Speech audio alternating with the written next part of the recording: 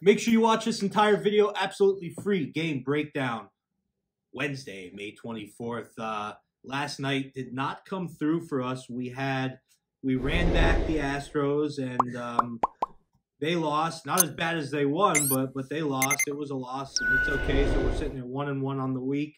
Just wanted to let you guys know that our senior advisor, Billy the Beard, is going to be making his return to the YouTube channel very shortly. So make sure that you keep your eyes open for that. You watch out for him. So your guys are going to basically be getting a lot more videos from our team overall. And I hope that you show him the same love that you show me. So let's rock and roll and let's dig into this game. Guys, make sure you subscribe to the page, your notifications are turned on, you hit that like button, and you leave us a comment, become part of the comment crew. Shout outs, we had 20 comments on yesterday's video, including some new guys that I haven't seen before. We got Jesse Teggy. Jesse Teggy, welcome to the page. Casey Cunningham, repeat customer. Mike Martin, repeat. Young Rich 831, welcome to the page. Warner Scheffler, repeat. Chroniker 123, repeat. Alex Bond, repeat. D Nice, you are the man, D Nice. I love how you disagreed with me, but you did it in a way that was educational, and you gave why you disagreed with me, and mad respect for that one. And you were right. You were correct. So congratulations, D Nice. I like that. I like your style. You are a gentleman and a scholar. Lauren Bush, Luis Torres, George Mason, Jeremy B., John Anderson, Brother Boomin, Jacob, LFG Carapino, Lamont Sims, Asmaro, Guillen, and Umar Assis. Let's rock and roll, guys. Love and appreciate all the love and appreciation.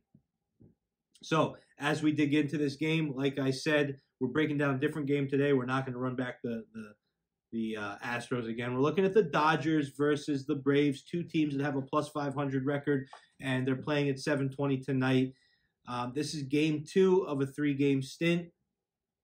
In the first game, the Dodgers won both of them, scoring 8 runs in each game and only allowing 7 total runs. The Dodgers won last game 8-1 behind Bobby Miller. I'm sorry, the first game 8-1 behind Bobby Miller.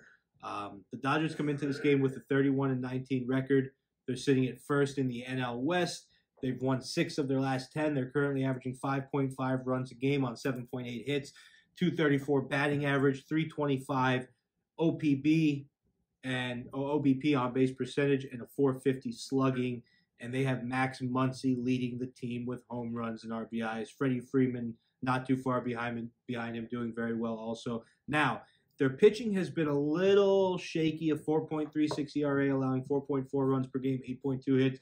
I'd like to see that improve a little bit. Little 22 errors, not the best in the league, but that's okay. Tony Gonsolin is pitching tonight, one of, if not their best pitcher. He has a .92 whip, 1.13 ERA, 2-1 record, very good. The Braves, like I said, on the other side, they've only got 5 hits and 2 errors in that last game, and they got crushed. But they're still a good team. They're 29-19. They're sitting at first in the NL East. They've dropped 6 of their last games, and they're currently averaging 5-point runs per game. So they're putting up more runs. They're 3rd in home runs total, 78 total home runs. They're 15th in stolen bases. They have a nice 256 batting average. Now, their pitching staff is allowing 4 runs per game, so slightly better there. And they're 4th in the major leagues in ERA at 3.64.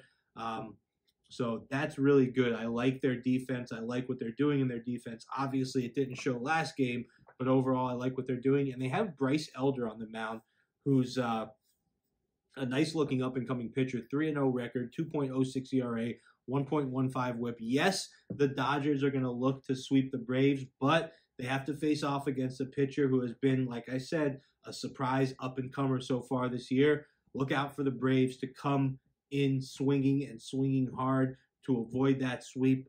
We're going with, I guess I wouldn't really call it an underdog. I think it's pretty much even money as far as the sports book is concerned.